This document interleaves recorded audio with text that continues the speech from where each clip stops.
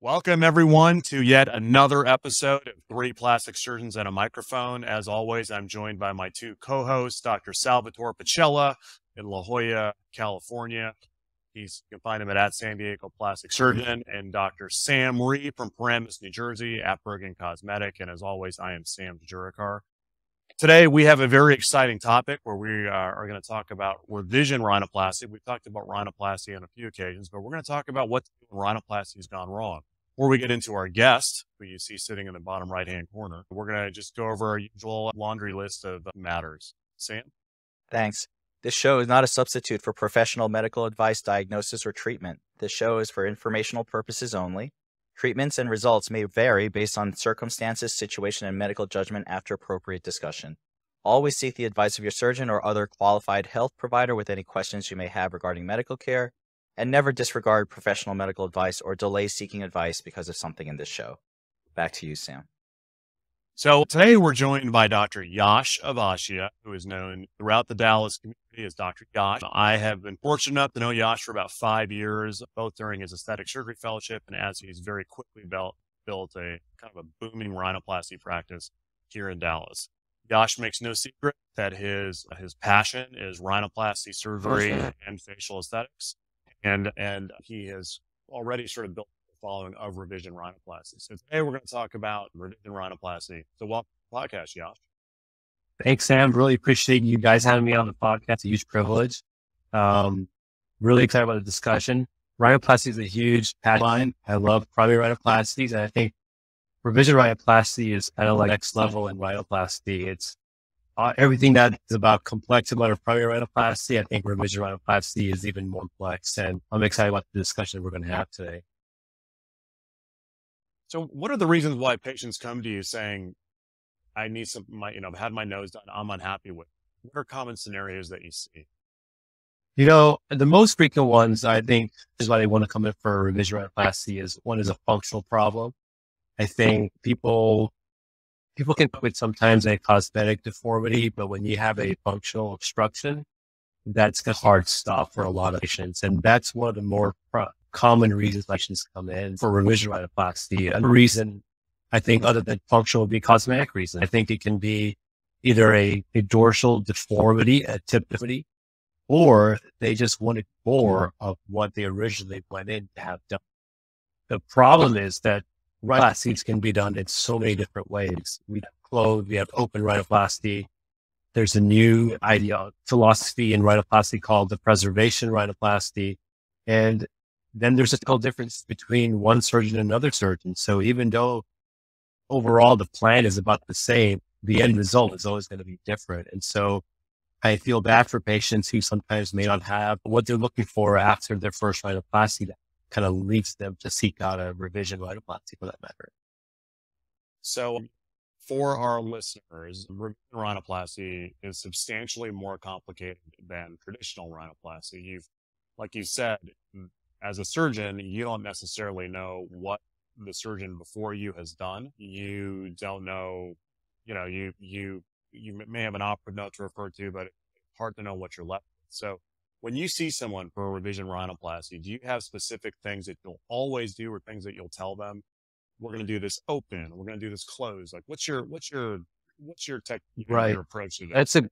That's a great point. I think, in the 3 phases of taking care of a revision rhino patient, the first one being the pre-op, the second one being intra-op, and the last one being post-op. I probably spend a lot of energy in my pre-op and certain things that I really say to them.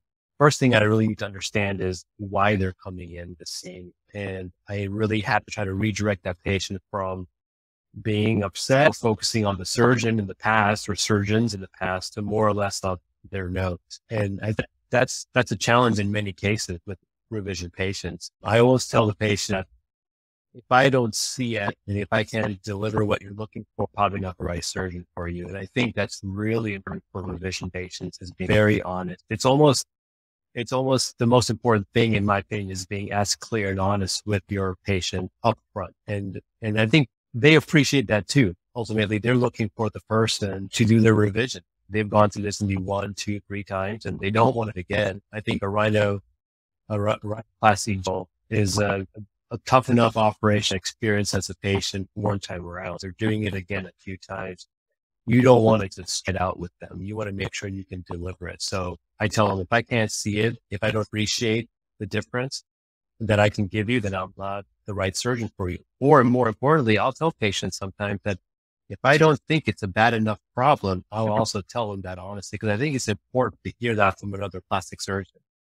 They probably heard it from their first surgeon, which is why they're coming to you. But I think it's important for them to hear that if it's genuinely what you believe and feel. That's one thing I always tell patients. Second thing I always tell patients is I always will do an open approach for your revision rhinoplasty. One of the more common reasons why I see patients come in for revision is that a closed rhinoplasty. And I'm not dogging on closed rhinoplasties. I think in the right chin, it's a great operation. The only problem with closed rhinoplasty, in my opinion, is you have a really good surgeon to do closed rhinoplasty. Take it, for example, you got a field goal to win the game and you put a blindfold on. If you've kicked 1,000+ field goals, you'll probably sink it. If you've only done a few, you'll probably miss it. And that's what I think about closed rhinoplasty. There's so many complexities to the nose. The benefit of doing an open approach is you see the anatomy right there and then. And when surgeons or prior surgeons have done a closed rhinoplasty, sometimes they're not seeing everything. And you see that when you open the nose the second time around for revision rhinoplasty. And there's nothing wrong with that. But ultimately, I think you can reduce the number of revisions needed for a patient if you do an open approach starting off. So that's just my opinion. And I know that's really commercial, but I tell the patients, I'm going to do an open approach for you. So Pacella, you do a lot of revision rhinoplasty. Do you always do open for your revisions as well? 100%, all the time. You know, what I sometimes tell my patients is I think about the bone and cartilage as a hand and the skin as a glove. You know, so if you're borrowing somebody else's gloves and you put them on, many times that doesn't fit, right? So you must have do quit. whatever. That's an option. Sorry,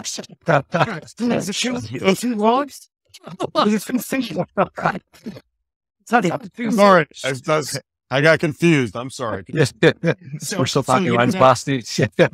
The skin wants to do what it wants to do, and I feel Right. like the challenge many times in closed rhinoplasty is when you're seeing some of these external cosmetic deformities of the skin has already been trained to sort of adapt to cartilaginous structure. So one of the most challenging things is if you try to do it closed again, you're going back into the same skin envelopes. You really need structurally have much better support, which brings me to the question. So what role do you see for preoperative imaging, CT scans, et cetera? And I found, you know, a lot of times with functional issues, don't get any imaging. I'll oftentimes uncover a big, large septal spur that couldn't really identify on the preoperative exam. I'm going to have a follow-up question for you. Yeah, sure. So pre-operative, I'll only really do is the patient's had prior trauma or if there's such a severe deformity that I can palpate with exam. I do an anterior endoscopy with kind of like a spectrum. I don't normally do an endoscope exam. That's the difference between plastic surgery and ENT. So I'm not really visualizing posterior. For me, CTs really only will tell me if they've had chronic infections and whether or not my functional rhinoplasty with the combination is really going to treat it or not. But for a revision patient, I rarely will do a CT preoperatively. I do standardized photographs in the office like most people would, but I don't routinely go to CT imaging for that. I tend to use CT quite a bit for a couple of reasons. So in revisional patients, number one, it's a lot of these patients, as you mentioned, they often have functional issues, and sometimes in my evaluation, it's very difficult to see what the difference of the role of a crooked septum or nasal spur is compared to large turbinates. And I think it's very challenging sometimes from anterior rhinoscopy to really understand how the turbinates are affecting airflow. The second reason is you see a lot of referral patients who may have had an ENT septoplasty. And, you know, as you may agree, the septum is the premier donor for cartilaginous support that we use. And I think the CT helps me quite a bit ahead of time to understand what kind of cartilage I can work with, because oftentimes when I'm doing it's like this, I'm using a columnar strut graft, I'm using spreader grafts, I'm using or batten grafts, tip grafts, etc. So your thoughts on that? No, I think ultimately there are some endpoints that we need to get before we operate. And I think that's what you're highlighting is you don't step into the operator room without having all the information, all the data points you can really get. And I think understanding how much could you have in the septum is a really big important thing. Like you said, even a ENT-based septoplasty, you still see a lot of septum in there, believe it or not, like you probably implied there. And I think it's good to know before you start, going after rib or when you're getting cadaveric rib grafts for the patients. CT scanning, I tend to use the anti-rhinoscopy with the light to kind of visualize where the septum was taken. I'll palpate that as well. I personally haven't used CTs to actually give me more detail as far as that, because that's the third thing I always tell the patient is I'm going to prepare you for using or getting a graft for your rib. I don't typically go after their autologous rib. I tend to always use cadaveric rib grafts, but I always tell patients if you're coming in for a secondary or tertiary, whether it is rhinoplasty, prepare yourself for a rib graft because I don't want to do a surgery where I don't have all my tools available to give you the result you're looking for. I want to make this just a little more basic just for a second, because you guys are using a lot of terms that our viewers have no idea what you're talking about. But Josh, earlier you used the term preservation rhinoplasty. Sal named a bunch of different cartilage grafts that you would potentially use. I think you both are saying that when you're doing a revision rhinoplasty, so a secondary, tertiary, quaternary rhinoplasty, there is a need to add structural support to the nose. A lot of times what you guys seem to both be thinking is we need to add cartilaginous support to the nose to build the framework back up. Can you just sort of explain to the viewers, either or both of you guys, why that's important and what's the rationale behind it? Sure. I just simplify it. I think we talk about two things, form and function, revision rhinoplasty, right? So function, whether you can breathe properly or not, can you get air properly through your nose? So that's function. And then form, the aesthetics, the shape, the appearance.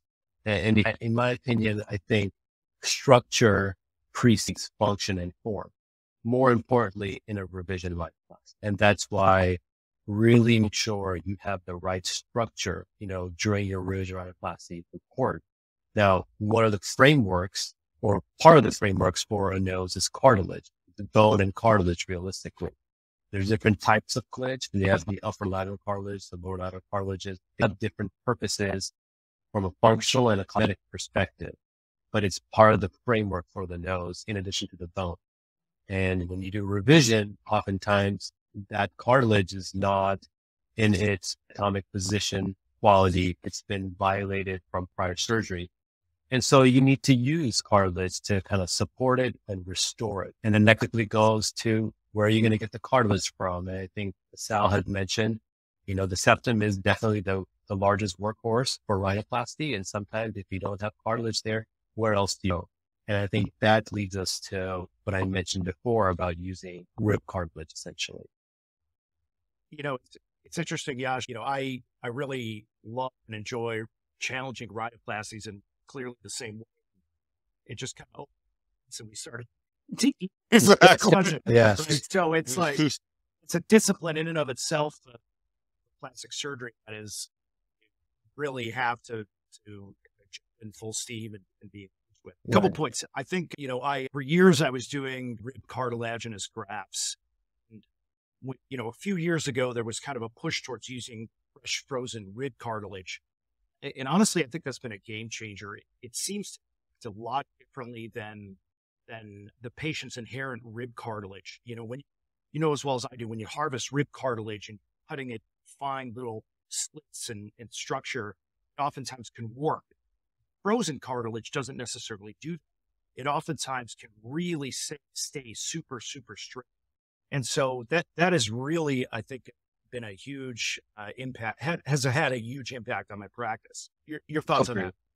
I totally agree. I think a lot can be said about that. I think just reducing the donor site morbidity alone is a huge benefit to the patient, female or male for that matter, pain associated with that. And then, if it's a patient, you're not going to get exactly, like you said, the cartilage that you may want. It may work over time. It may bend. But you're dealing with that secondary consequence after spending, 30, 40 minutes, harvesting and preparing a rib graft from there. So I think that's a huge benefit. And then time, and it's also saved quite a bit in this operation by not having to go after the patient's rib. So I think those two benefits alone is one of the reasons why I always go for fresh frozen allograft, essentially. Now, I like the sheet grafts in general. I think it's already taking away a step that you're going to have to do anyways. And so you have a nice prepared shape for you, and you can kind of, carve that and shape that to whatever use you may want. For patients that need a lot of cartilage, I'll actually get the segment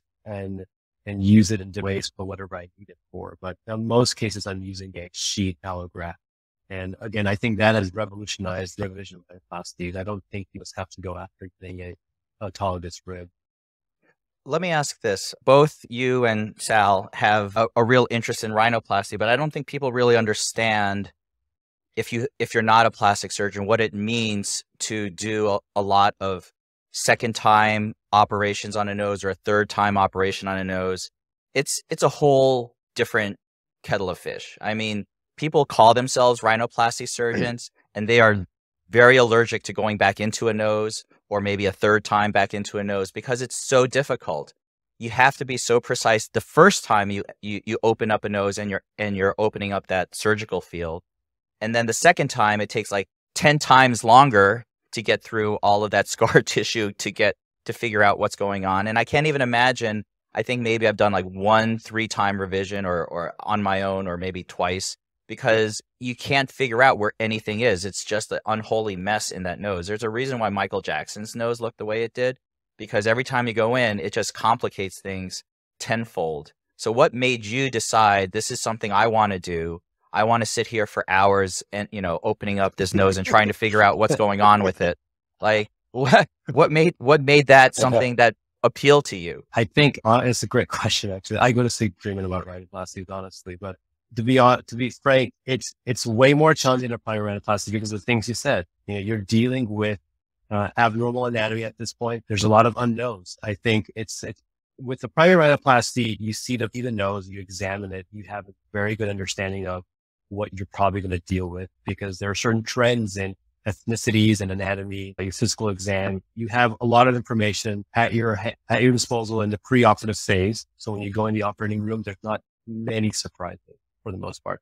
In a revision case, I'd say that there's a lot of discovery in the actual surgery, and that is not abnormal. That is not wrong to say that. It shouldn't scare the patient, but that's the truth.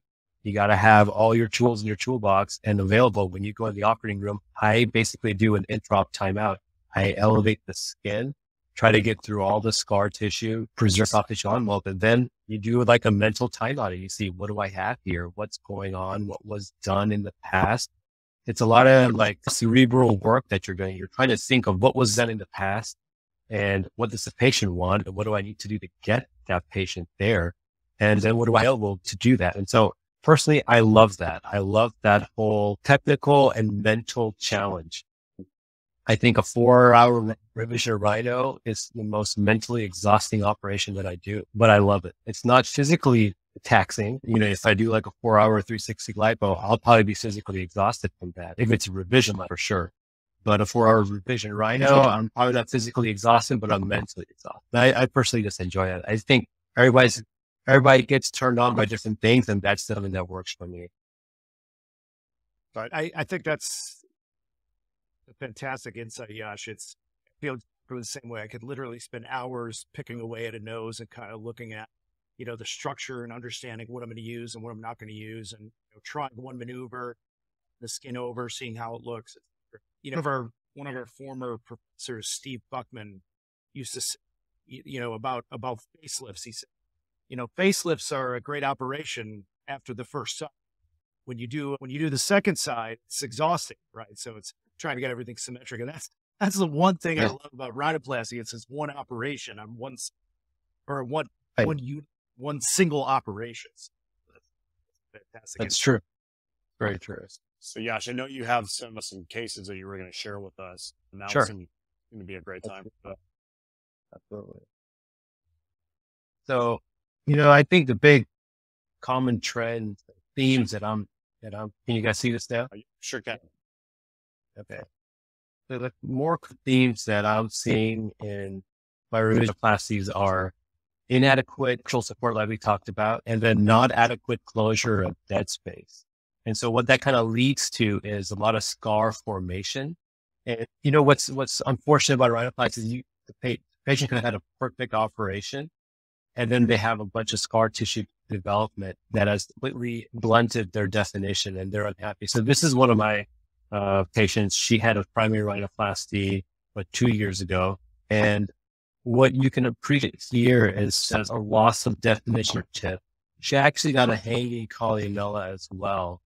You can see on the lateral viewpoint, and she didn't spot. She found her nose to still be very large, and so we know her exam. She actually has a caudal septal deviation. She's got a hanging columella. She's got a very bulbous as well. And this just comes to show what scar tissue can actually look like when you open the nose. And this was an example we had. And so what we did for her is really try to restructure her nose, set her tip to give her a good tip support. I think that's another a huge topic that we can really into to really get more into the nitty gritty and granular details of rhinoplasty. But for what she really needed was restructuring, tip board, and then closure of dead space. And so I actually will do something that actually helps tack down the skin in 3 different areas. And I don't want to get into too much detail. I know we talked about, making it understandable for our listeners, but preservation rhinoplasty is a great philosophy, a newer philosophy in rhinoplasty that I personally have started to really like and take more and more into my own techniques. It basically says you want to preserve certain anatomy. You have to appreciate the anatomy, preserve it so you can get a long lasting result. And one of the things that they really talk about is preserving ligaments that connect the framework and the skin. And there are two groups of that, the Tange's ligament, which is kind of right up here in the supratip area, and then the scroll ligament right out here. And what you see oftentimes after a primary rhinoplasty is just this blunting and fullness here. And so what I'll actually do in the revision case is I'll go through and I'll actually 6-0 Vicryls to help tack that down and hold that skin down together so you get a little bit more definition and prevent this kind of tissue formation. Now, did you add any additional structural support to her, Yash? I did. So in addition to moving, so she had a large columella strut that I had to move. And I use obviously for her to create a septal extension graft. In my hands, I found that to be a very consistent in setting tip rotation, which is, where your tip falls up or down, and then tip projection without adding any fullness to the tip lobule or the columella region. And so that was probably the biggest thing that for her, in addition to refining dorsum, slightly redoing her ostomies to help kind of give her a little bit more smoothness in the dorsum. How long do you usually wait in between their first rhinoplasty versus what you do for them? So great question. I recommend patients waiting a full year. 1 year? 1 year. I've had patients come in, unfortunately, a week after their first surgery, they're not happy. Or sometimes at 6 months. And I think there's value in having the patient wait 1 year. I think they start to appreciate their nose. And I think they tend to forget the trauma, the emotional trauma that they've experienced from that first surgery. And they start kind of creating a slate and they're mentally ready for the revision rhinoplasty. I think getting a rhinoplasty, whether it be your first, second, or third, hopefully only your first, but you know what I mean, is a roller coaster. It's an emotional roller coaster. It could be a happy roller coaster or it could be an unhappy roller coaster. And I think I really want patients to separate the rides. I don't want them to make it one big ride that night. Does that make sense? Yep. This is another example. This patient had 2 prior rhinoplasties, actually. The first one was a closed. The second was an open, but only around the tip. Nothing was done to the dorsum. And then she for her third with me, essentially. And I had to piece a lot of this history to understand what had happened. And like I said, one of the things I really enjoy about revision rhinoplasties is understanding what was done in the past. And so I had enough information to understand that the whole bony dorsum was completely active. Actually, it was not rasped, it was not reduced, not fractured. That's what was done. There was a very thin skin, the tip actually, and that was probably from a combination of the close and the revision limited open tip. Right when I opened the nose, and I'm sure if any of you have done the revision rhinoplasty, you've seen this, but the lower lateral cartilages were completely transected. There is absolutely no integrity or structure to it. And then the mid vault actually was open. So there's communication between the mucosa and the actual nasal framework. I think that led to operative infection, and which led to a lot of scar tissue development in this patient, because obviously infection is inflammatory and scar tissue develops. After her surgery, I did end up talking to her and pieced together that that's exactly what had happened to her. And so the big thing for her was kind of doing a lot of damage control and closing off that communication, trying to restructure her tip work. Again, using a subluxation graft to help support her tip.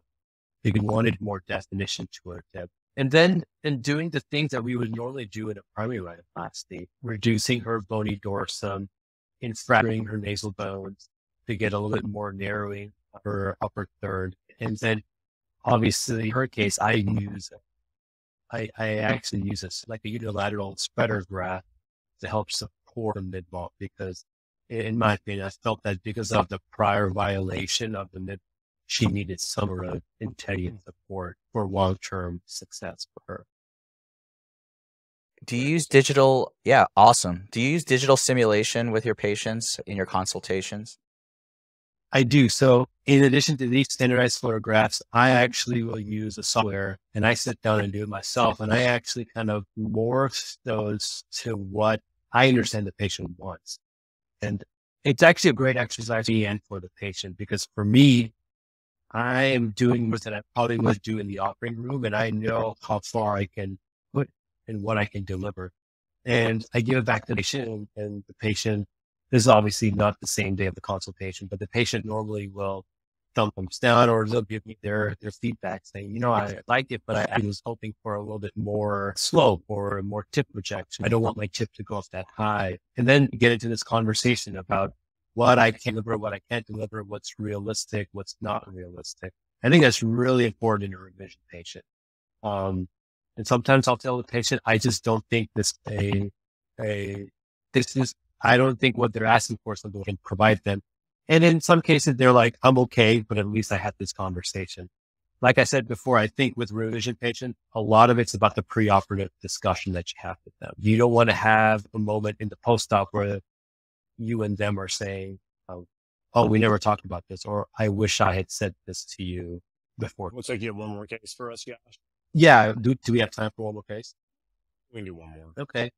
Yeah. So this one is a great example of where closed rhinoplasty was done about 10 years ago, and she just didn't have any tip support. And so what is happening was, without proper structure, the form was deformed over the course of the years. And so you can imagine her tip, her soft tissue just contracted and pulls her tip up. And she ended me saying that I feel like I look like a pig. I feel like I can see way to my nostrils. And that is something that I definitely saw. So it made sense. She had weakness at her soft triangles, and that just comes from lack of support, lack of structure, not able to hold the form that she wanted. And so in her case, again, we did an open approach rhinoplasty, and I ended up, again, my workhorse was the subluxation graft, in addition to other things we had to do for her to help restore her dorsal spine and kind of set the tip to where we want it to be. So she has that definition, she has that rotation, and she needed a little bit of projection as well. She had prior alar flare reductions that were visible, and so we attempted to revise that so it's a little bit more less noticeable where I kind of leave the scars. And she's about 2 years post-op, and she's pleased with the result. But I think the most important thing is her goal were to bring her tip down, bring it out a little bit, and then kind of have more of a profile view. And she felt she didn't have that. Well, you've done a really nice job with her taking someone who looked very operated on to someone who looks much more natural. So, thank you so much, Yash, for that discussion. I think hopefully the viewers have an idea of just how much more complicated secondary rhinoplasty is than primary rhinoplasty, which is in and of itself pretty complicated. And I think this underlying theme amongst all your cases is you touch into the underlying form, the underlying structure, and you can oftentimes give patients the aesthetic they want. So thank you so much for your time and taking us down that journey. Do you guys have anything else you want to add? I think it's just amazing that one of the key points is just, the preoperative melding of minds between you and the patient and making sure that you guys are on the same page and that you can achieve the results that both of you want. And that it seems like is so important for all plastic surgeons for any procedure, but particularly in a revision rhinoplasty case. Well, thank you for having me. Really enjoyed it. Thanks, Yash. Thanks, Yash. Sure.